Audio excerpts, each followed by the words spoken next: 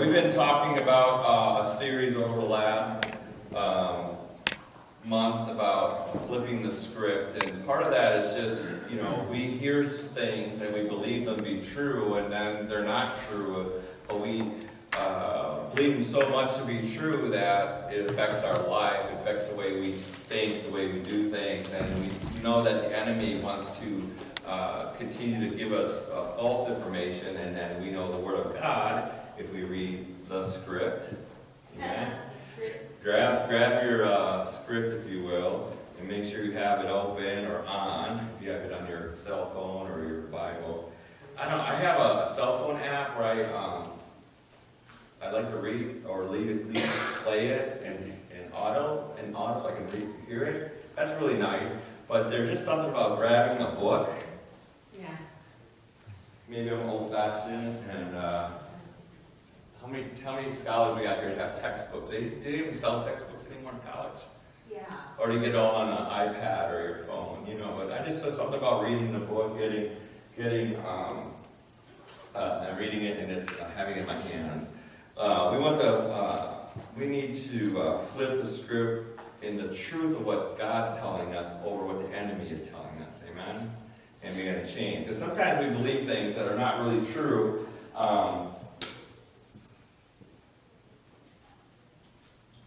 And the enemy just keeps on throwing these things at us, and pretty soon we hear so much we begin to believe it. And we just want to, when a believer is impacted by untruths, it impacts everything in our life. It impacts the way our attitude is, right? It impacts our emotions when we start to believe untrue things. It determines our behavior because we act a certain way because of this untruth we believe for a long time. Or it also regulates our relationships, how we deal with people around us. And it also ultimately decides our future. Let's talk about what Pastor Andrew shared last week. Remember his sermon title was, You Deserve to Be Happy. But as we went through the sermon, you realize that's really not true. We don't deserve anything, right? We deserve death. We don't deserve to be happy. We deserve death because of our actions, because we did, because of what Jesus did for us. He made us holy, and because we are holy, we can be happy. Remember, we took holiness and we said it's over here, separated it, he said that, and then we have to be happy. So we pursue the things of the world and think we're going to be happy, but really holiness leads us to true happiness. Because we act out of that holiness, right? God made you holy. So our attitude, the way we think, the way our emotions go, it all goes because we're happy because of what Jesus did for us. Amen? He died on the cross for us. He bled and died. He redeemed us from the curse of death. And now we are happy because we have an attitude that I'm going to be happy because God did this for me. I'm going to be, maybe I should say it this way, maybe I'm going to be thankful for what God did. And that thankfulness, because what he did for us, makes me happy. I have joy when I give out of the wealth that God's given me and blessed me with. And I bless somebody else, I'm happy. And then he had said this, which I thought was really amazing. He said, maybe God created us to be that way. As we walk in him and we walk in his spirit, all of a sudden things change in our lives. Our attitude definitely changes, right? I'm not worried about the things of the world anymore because I know God provides everything I need. Yes. Come on, say amen. You know that's true. If we trust him and believe in him, our attitude will change. But the enemy will say, no, you have to earn more. How about the money thing? You have to get more hours, more money, more wealth, and then you'll be happy. And that's a never-endless cycle. Amen? Yes. I mean, even people with lots of wealth will say, I'm not at the end of gaining wealth or a new home, a bigger house, or whatever things that they get because they have wealth. All of a sudden, at the end, you'll hear people saying, I'm not happy. Why? Because they read the wrong script. True happiness only comes in a relationship with Jesus. We have to flip the script and believe that. Also, as the enemy attacks us over and over about what we need to do, I'll be happy if I get just one more degree. I'm happy if I get a newer car. I'll get happy. All these things, right? And we find out it's not true. And the enemy will throw that at you and be on this little cycle over and over. But the Word of God tells us about something we have to hold captive. Let's turn to 2 Corinthians for a second. And we're going to be in a whole different book, but let's turn to 2 Corinthians for a minute. And I'll show you how important this verse is and how we're supposed to hold every thought captive to the Lord. 2 Corinthians chapter 10 and verse 5. Look at me when you get there, so I know you got your on your iPhone. You get to do a little bit faster, right? Yeah. I got a bookmark, so 2 Corinthians chapter 10.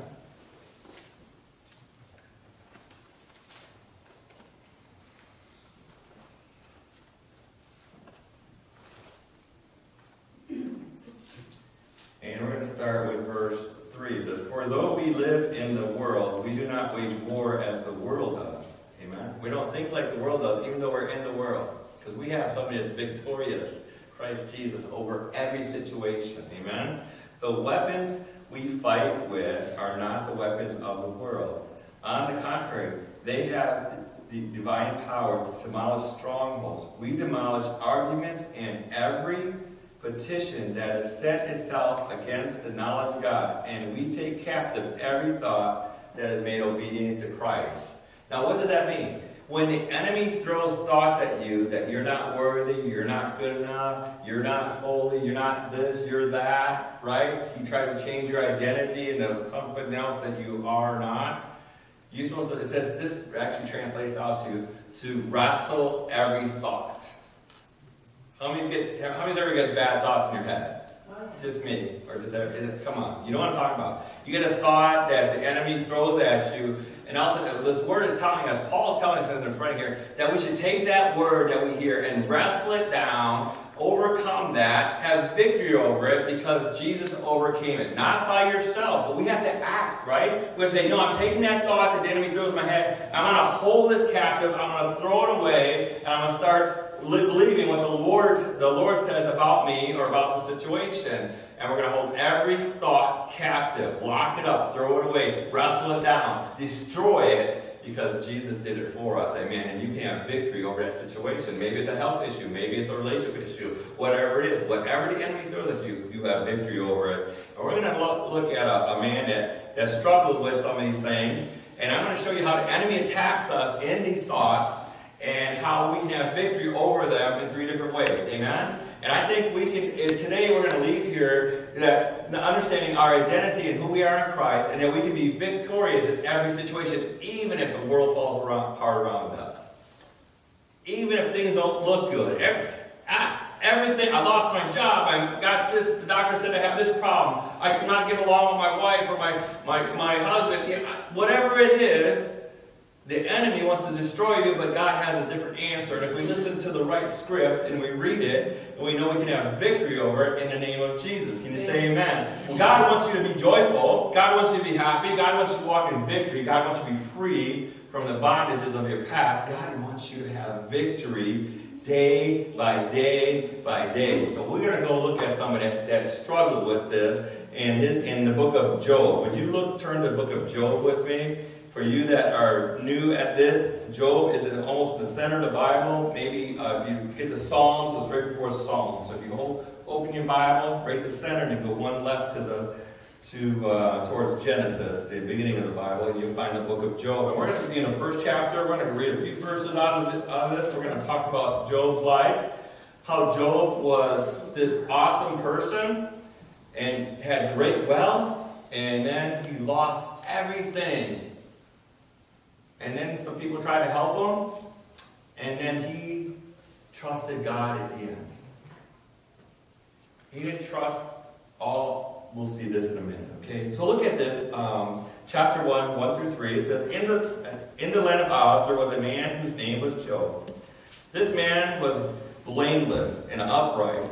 He feared God and shunned evil. He had 7 sons and 3 daughters. And he owned 3,000 sheep, 3,000 camels, 500 yoke of oxen, and 500 donkeys, and had a large number of servants. He was the greatest man among all the people of the East. Now, what a title is that, right? You're the greatest man of all the East. Could you put that on a plaque, right? You put it on your door. right? And we like this. He was great. He had favor with God. He feared God, right? And it said here that he didn't do any evil. So he read the script and he did the right thing, right? And so he feared evil. But then all of a sudden there's a test came. The enemy, the devil, and his angels went up to God and said, "Hey, this guy Job that you think is so wonderful, I don't think he'll serve you if I give him a test." And so we see what happens. It says, look at this test that he went through. It was kind of like God versus Satan moment here, right? Good and evil. It was a moment where, and this is how the enemy comes to destroy your life. He'll bring to you some difficult circumstances that will test your belief in God. This is how he always works. Some are small things and some are large things. But let's look what happened to Job. Job had all these things, and we'll see in a moment here how he lost everything. Look at verse 13. On one day when Job's sons and daughters were feasting and drinking wine at the oldest brother's house, a messenger came to Job and said, "The ox were plowing and the donkeys were grazing nearby, and the sea beasts attacked and carried them off. They put the servants to the sword, and I'm the only one that is left." So somebody came and took all his donkeys, his oxen, and he killed all his servants. Wow, that's a big loss. And then look what happened. Well, excuse me. While he was still speaking, another messenger came and said, the fire of God fell from the sky and burned up the sheep and the servants, and I am the only one that escaped to tell you. And while he was still speaking, another messenger came and said, the Chaldeans came from 3 raiding parties and swept down on your camels and carried them off. They put the servants to the sword, and I am the only one that escaped to tell you. If you're a business owner and you lost all this wealth in that amount of time, what would you do? And while he was still speaking, yet another messenger came and said, your sons and daughters were feasting and drinking at the oldest brother's house. And when suddenly a mighty wind swept in from the desert and struck the 4 corners of the house, it collapsed on them, and they are dead. And I am the only one that escaped. What would you do if you lost everything? You lost your children, you lost your wealth, you lost everything. And just a moments of time. Right? In this scripture, it's kind of interesting because it goes one right after another. While he was speaking, the next messenger came. When he came, the next messenger came. And he came, and that's how the enemy does it. One after another, he attacks you. You're this, you're that. You're not good enough. Amen? And the enemy will just do that over and over. Yeah. You're not making enough money. You're not educated enough. You're not pretty enough. You're not this. You're not that. And all of a sudden you lose everything. But this is what is amazing about Job. Because remember, Job trusted God in the beginning, right? And God gave him he had all this wealth. I'm sure he praised God for it. I think Job was like a real thankful guy. Like, thank you, God, for all my camels. Thank you for all the servants that you allow me to have to take care of my sheep and my camels and my donkey. Thank you, God. I think God, he had just a really gratitude. He had an attitude of gratitude. Even in this moment, when he lost everything, look at what it says in verse 20. At this, Job got up and tore his robe and shaved his head, and then he fell to the ground.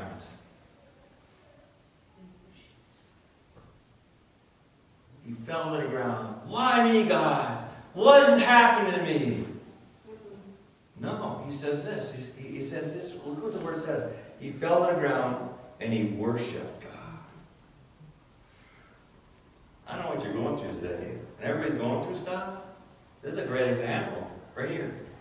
The enemy took everything away, but he flipped the script and said, no, I'm going to worship the God that gave me. And look what he says. He's quoting scripture here too. Naked I came from my mother's womb, and naked I will depart.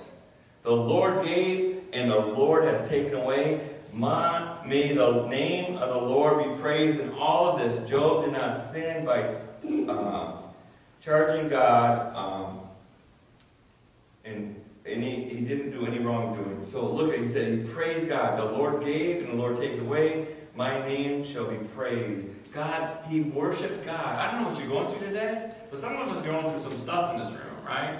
Nobody knows about it because we don't tell everybody our stuff anymore, and we're kind of changing that a little bit in our missional community. In our missional community, we kind of share stuff so we can pray and encourage each other. I want to encourage you, if you're not involved in a missional community, you need to get involved, find out about that, and we meet on Wednesday nights. We usually meet for dinner and talk, but we get to share stuff, and we don't let the enemy take that stuff, or we don't let the enemy continue to rule over you in those different areas of your life. As we're transparent, all of a sudden it's exposed, and then we have to pray for each other, encourage each other to walk in the way that, like Job did. Hey, I'm going to praise God no matter what. And this is another way the enemy comes at us.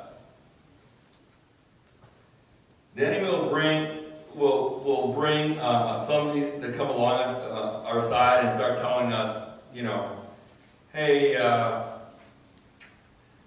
Job, maybe you should just curse God and die. That's interesting because this was his wife. So the one that was his partner in life came and was celebrating all the wonderful things that God did, and when all this was taken away, what happened? Somebody that's really close to you starts doubting God. This is how the enemy attacks you. And it says here that Job got boils on his body, on his head, and on his feet. And I highlighted that in my mind. I thought, do you ever get hit on the head? I mean, it's like painful, right? Ever bump your head? Well, I'll tell you from experience, it hurts. All right?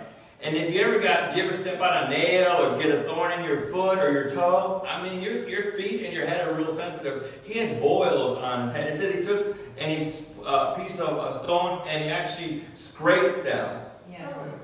Could you imagine that, scraping these things because it was so painful, right? He's scraping this. I mean, he's in this tremendous amount of pain. He was pathetic, if you will, just sitting there in this position of pain. And his wife comes along and says, man, it's like, hey, Job, why don't you just curse God and die? And I was going to look at that real quick. It says, 2 verse 4. Verse 4, chapter 2, verse 4. Oh, verse 7, I'm sorry. So Satan went out and from the presence of the Lord and afflicted Job with painful sores on the soles of his feet and on his head. Then Job took a piece of broken pottery and scraped himself with it, and he sat among the ashes. He's just sitting there, right? I mean, can you imagine your husband and your wife just sitting in this heap of ash, just moaning and in pain and in discomfort? And his wife said to him, verse 9, are you still holding on to your integrity? I mean, are you going to still worship God after all this stuff that happened? I mean, you don't know where the bank account's empty. We don't have nothing left. I'm sick all the time. I'm going to the doctor, and some of us are on pain medicine over and over. There's no hope. Yeah. And the enemy takes somebody that's really close to you and said, hey, why don't you just curse God and die? Are you still going to hang on to your beliefs? Do you believe really God's going to take care of you? Who's ever heard that before? Yeah. And he says, and he replied to her, listen, you are talking like a foolish woman. Shall we accept good from God and not trouble? Does God bring good and trouble? Did you ever think about that? Well, I think of God as a sugar daddy, Every time you want something, God's going to give it to you, right? But when the trials come and when the testing comes that he provides to us, then we just want to run away and do our own thing. We only love to worship God when he gives us all the good things. What about the people on the East Coast? Some of those people lost their homes, cars, right? Flooding in North Carolina, Georgia, all was really crazy. Up in Virginia last night, I was watching 2 o'clock in the morning, I was watching the Weather Channel. I like weather, and I like that kind of stuff, and I'm interested in it. Been through a few hurricanes and typhoons in my day, and so it's interesting how they try to predict from weeks on end where these things can go. They have no clue.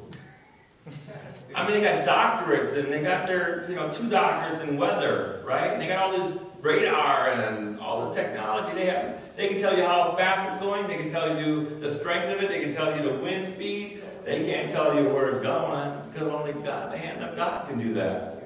So God gives good and bad, right? In all this, Job did not, look at the last part of verse 10. In all this, Job did not sin in what he said. He trusted God. Things were really bad. Now, you think that's bad. Then all of a sudden the enemy does another strategy. He goes like, he's going to start doing demoralizing accusations. So his best friends come. They hang out with Job, right? They're like, Job, God loves you. You know that, right? And it's kind of encouraging in the beginning, but also they say, Job, you must have did something wrong. There's got to be sin in your life for you to have all this stuff going on. And so how many of us kind of examine that? When things go rough, we kind of say, hey, maybe I did something wrong. God, is there anything wrong in my life? Reveal to me, God, if there's sin in my life or some unbelief in my life. Lord, help me to understand that what I'm going through is not caused by my disbelief or my sin. And God will show you that, right? God will show you if there's something wrong in your life. But Job didn't do anything. But his friends began accusing him, just like the enemy does. The enemy accuses you over and over that you're not good enough, you're not pretty enough, you're not wealthy enough, you're not educated enough, you're not none of these things. But you have to flip the script on the enemy. You have to say, no. I believe in my Redeemer. I know who I am. I know I'm a child of God. Amen? You have to understand that you've been forgiven. You've been loved. You've been taken care of. God's word says this. In those times when you feel God, you can't hear God, God said He'll never leave you nor forsake you. Amen. He is always there for you. Just call. Just say the word, Jesus. Man, God, everything's just falling apart in my life. I don't know what to do. And then you just have to, there's something inside you. There's something that says, remember, God loves you. Remember, God saved you. Remember, God healed you. Remember, God set you free. And then all of a sudden, that faith begins to build up inside you, and you can shout or say that name, Jesus. I remember being so sick, so in my deathbed, I felt like. Couldn't even talk. My throat was closed, and people were mocking me. Oh, you're a Christian. You're a Bible thumper, you. I remember holding my Bible, and I refused to go to the doctor. I said, no, Jesus, you have to show these people that you are God. I remember laying there sweating 3 days, just sweating. I probably should have been the doctor if I was in my right mind, but I wasn't in my right mind. I was just like holding on to the word, holding on to the script. You got to do that sometimes. When things go crazy in your life, you got to hang on to Jesus, and He's going to set you free from that. You can't lean to your own understanding. You can't lean to your own education. You can't lean to your friends and your loved ones. You got to trust God. Amen. And when you do, I remember that moment when the pain started leaving my throat. I began to start thinking. I just wanted at that moment, my throat was so swollen that I couldn't even speak. So all I wanted to do was say Jesus. I had my Bible, I was reading it, I was in a bad place. I remember I could just say the name of Jesus, something would change. And it did. And the tingling of the healing began in my throat, and I began to speak the name of Jesus. And as I spoke the name of Jesus over and over and over again. And then when my friends came in that were mocking me, I said louder, Jesus, Jesus, Jesus. And of course they made fun more. But it didn't matter because I knew I believed in. And that next day when I went into work and I was totally healed, I was a witness that God does heal. And I could have went to sick bed, I could have went to Walgreens and got some meds. No, I trusted Jesus. But I'm telling you, the enemy will tell you what you are. The enemy will tell you you're no good, you're unworthy. The enemy will actually, not only in that moment, the enemy will also just say that's not, not only are you bad because of things you've done, but the enemy will tell you that's who you are. Yeah. Right? I did some bad, I stole things in my past, so now you're a stealer. I committed adultery, so I'm an adulterer. And the enemy will tell you that's who you are. You are never going to be anything different. And that's not true, folks. But the enemy will tell you that, and all of a sudden, now, not only will you identify with that, but then it becomes your life story. Oh, I'm this because of what happened back here, and I'm still this today. I'm this horrible person because of what I did here, and years later, I'm still this horrible person because of what I did back there. Back there, God redeemed you. God set you free from that mistake, and He's going to tell you now you're an adopted child of God. Amen. You're a prince. You're a princess. in God's eyes. You don't want what the enemy is telling you to become your identity. Some of us in this room have done that. I am just this. And God looks at you in a totally different way. Your identity is that think about it, you're a brother or sister of Jesus. Because you've been adopted into this wonderful family of God. So the power and authority that Jesus had, you have also. Because of what he did for us. Amen? Amen. Let his story become your story. Amen? Don't accept what the enemy tells you. You have to flip the script on what the enemy's telling you that you are. Remember, you're adopted. Think about this. You're a masterpiece in God's eyes. You are a chosen people, a royal priesthood. Amen? You are made holy through Jesus. Amen. Hallelujah. Yeah. You've been called. You've been set apart. You've been sanctified because of Jesus. Hallelujah. You've been redeemed. You are without blemish. Listen to this. You are without blemish or defect. Yes. Because of him. Yeah. Praise God. Look at all the things I've done. We identify with all the bad things. But today, we're going to have victory over that. We're going to identify on who we really are. You are children of God. And God wants you to have victory. Can you say amen? Amen. Hallelujah. We need to read the script. Because the enemy is the accuser of the brethren. Is he not? He went before God and accused Job of being somebody he wasn't, right? And the persecution came again. The enemy comes and tells you that you're this or that. But listen, the Holy Spirit is our advocate. The Holy Spirit is our advocate. He's our encourager. Amen? When the enemy tells you you're this, the Holy Spirit is telling you, no, you're that. You're a child of God. You've been forgiven of that. That's your past. Matter of fact, that is never remembered by God again. God says your sins will never be remembered. They're as far as the east is from the west. God will never bring it up. The only one that brings up your past is the enemy. Do you remember that? I mean, we need to probably study that a little bit more. But your past is over. Man, when I said yes to Jesus and he baptized me, I was baptized into Jesus when I believed him. I was cleansed. His blood came over me. My past was over. The only time that I think about my past is when the enemy accuses me over and over. Look, you're not good enough. You're this, you're that. You can't be a preacher. You are special ed classes. You couldn't even speak when you were in middle school. And here I am standing before you today. God did that, not me. Amen? My marriage was messed up when we first began, right? But God came and intervened in my marriage. All of a sudden our marriage, man, 38 years we're celebrating this month, right? God did that. We didn't do that. And Tina and I celebrate that all the time. We were just talking about that yesterday. How God has given us so much. We're so blessed. We were talking about what we have, not the things we have, but just what God's doing. And it's like, we're just blessed. I mean, I'm so grateful, right? You say, well, you don't have this and you don't have that. All I need is God. All I want is his presence. Somebody asked me the other day, what do you want from God? Anybody ask you that question? What do you want from God? Yeah. Right? And we say things like, well, I want this or I want that. You know what I want? I want more people serving Jesus. Yeah. I want more people to be discipled into his kingdom. I want people excited about who Jesus is. That's all I want. Yeah. Amen. I remember a few years ago, before this building is a unique building. It has its problems.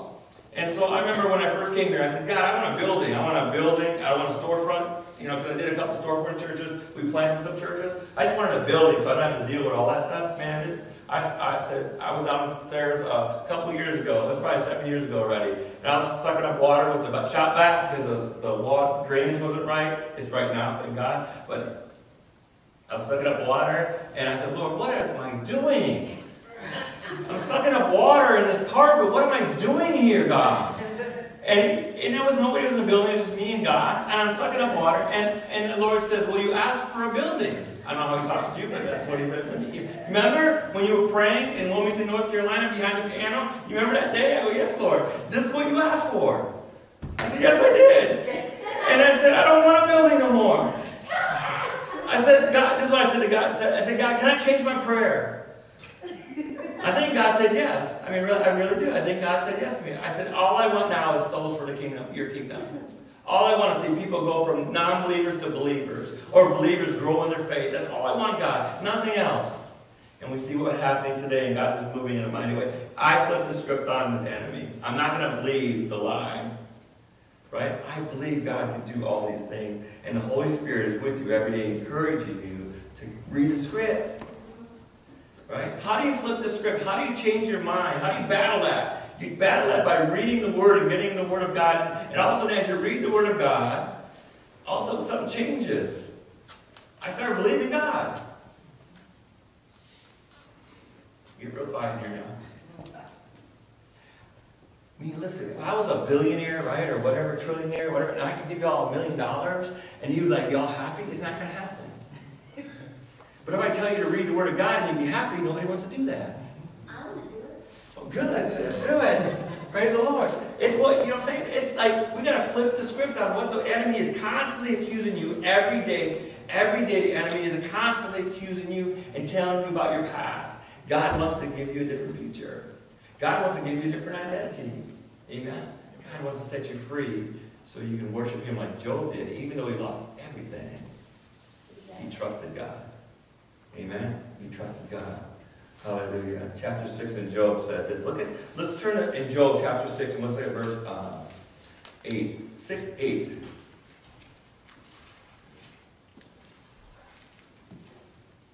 I got it read in my Bible because I underlined it. You can do that on your phone too. You can highlight it. Is Job ready? Job's ready to give up. He's ready. I don't know. I'm just ready. God, he says, oh, that I might have my request, that God, that you would grant what I hope for, that God, you would be willing to crush me. And let loose and cut me. He said, God, just kill me right now. Because I don't want to waver. I know I trust you. And I know I believe in you. And I know that, but I'm getting to a point where I'm just about had it. Everybody been there? I'm just hanging on right now. I don't know what to do.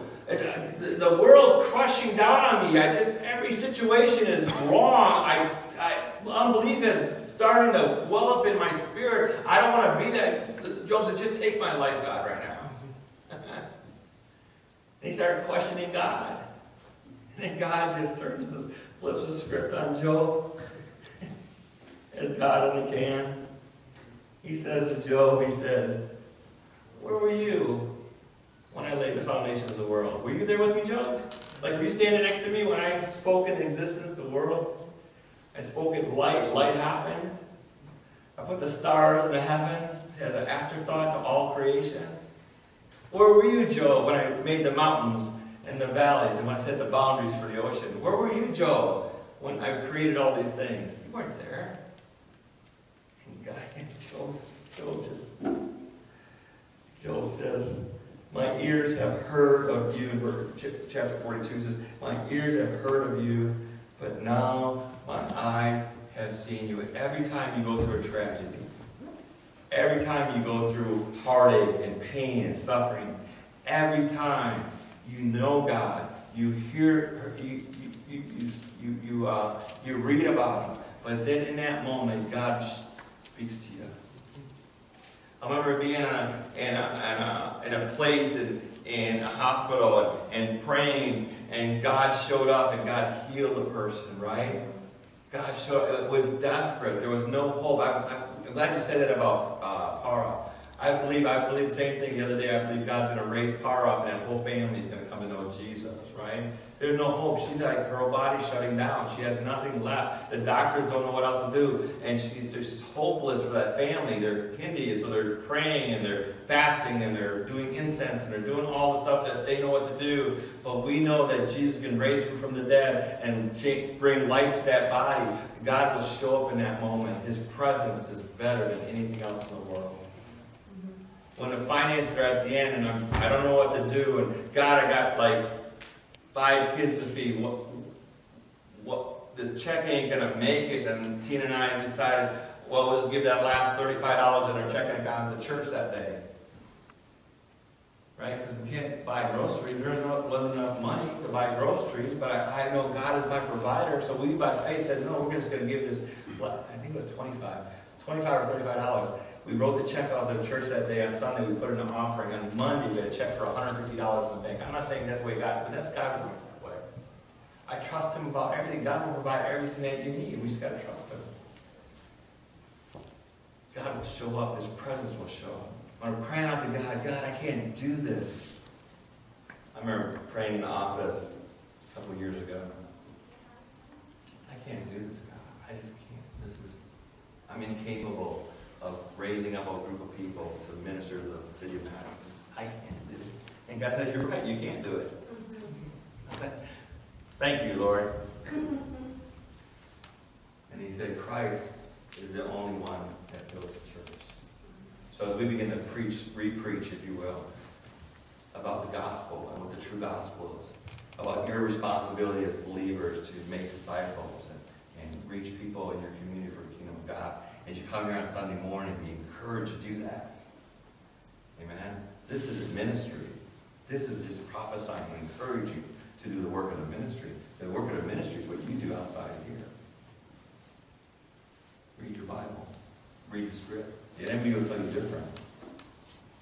God shows up in His presence show up when you're most desperate. He doesn't leave you. He doesn't forsake you. He's there all the time. And when Job said, that's it, then God showed up. How many need God to show up in your situation? How many need God? You need to flip the script on the enemy and say, no, I trust God. Let's turn this one more. Job 19.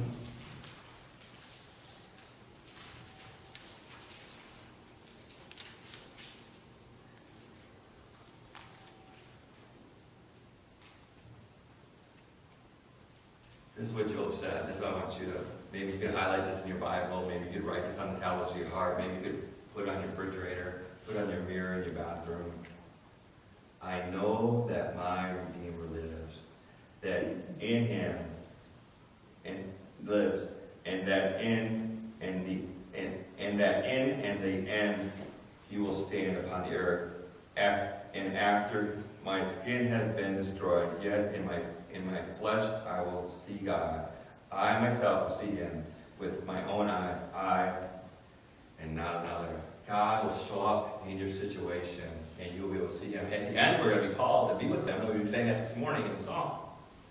But in your situation, God will show up. Only Jesus can do that for you. Amen? Only Jesus can change your situation and make it, man, I don't know where you're at, but if you're down and you're in trouble, if you have despair this morning, you're not even sure if you believe Jesus is real, I'm telling you, He is. And God wants to set you free from all the bondages of sin that you're dealing with today. Amen? I know today we're going to go downstairs and have a good meal. We're going to have some, maybe need some help in the kitchen if you guys can help a little bit or whatever. But, we're going to have a good time. But before we go downstairs, I would love to share with you or help you go from despair to encouragement, to believing the truth about who God is. I will hang on, no matter what happens in my life, to Jesus. I got one more story. Thank you, Lord. I remember when Rajiv was going through a time where he didn't have a job. It was a whole year, right, Rajiv? A whole year. A whole year. He exhausted everything that he could do to physically stay here in the States and then pay for his, provide for his family, everything from getting money from overseas to just everything that he could do to make things right, he did. And when he came to the end, all he had was Jesus. All he had, and when he got to that point, and he cried upon the Lord, and God provided him this wonderful job he has now, and it's just amazing how God restored all of that. Amen? And he was able to take a trip this year. I mean, God has blessed Rajiv and Hafsa tremendously. The two wonderful boys, just amazing. Because then at the end of that, he cried out to God. I don't know where you're at today. I don't know what you're dealing with. I know the Holy Spirit's already in your heart, right? I know the Holy Spirit's already helping you. Like, this is what you need, right? Can we just allow the Holy Spirit to do that right now? Would you just bow your heads right now? And you can say, Pastor Bob, I need help right now from God.